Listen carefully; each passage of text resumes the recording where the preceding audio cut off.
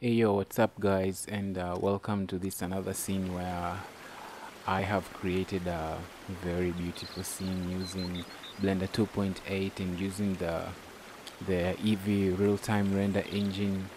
Like I've said before, like I've said many times, this model is available on our Patreon page for just $2. You can get access to this scene and many others. Right now we have about 16, and the goal is by the end of this year is to have 300 scenes. So you guys can continue submitting your models or your scenes which you want me to convert into the eevee real-time render engine. And yeah, so for $2 you can get access to this scene, and the other 15, or by the time you check there'll be more.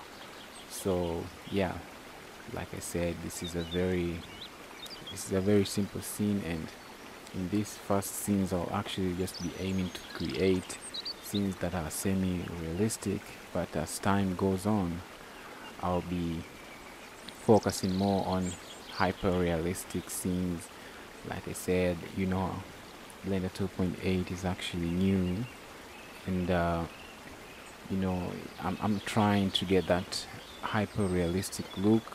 I do have scenes that are more realistic than this one, but I'm trying to optimize that they can still render in real time. But um, it's actually a challenge, and I know most of you guys that are watching this video are actually from my previous website, the Animation Factory. If you don't know what the Animation Factory is, in the Animation Factory we actually had a collection of models and ready-made scenes so that you can be able to start creating your animations very quickly by just loading up models and putting up a scene together very fast.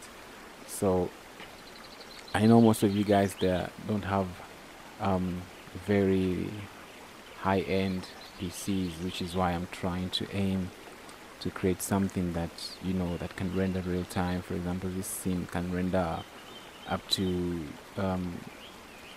4 seconds per frame. Yeah, so for I don't want to go too crazy, because I know if I go too crazy, and you guys will the whole point of having a real time engine will be meaningless if you can't render super fast. So I hope you guys enjoy this scene and many others. And also, I know you guys have also been asking me about the Sintel 2.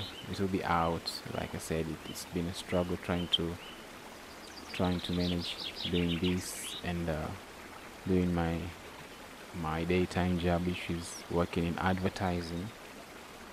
So yeah, we'll do the Sintel 2, but yeah, you guys have been saying that maybe I should just put it up on Indiegogo and try to raise money, but I'll tell you, it's actually very difficult trying to raise money on Indiegogo unless you have a large email list and a very epic trail, which is like currently we don't have. But anyway, guys, you can tell me anything else you want in the comments. I'll read the comments. I'll try to reply.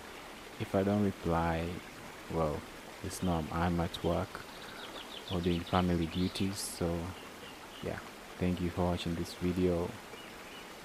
You can download the model in the link below.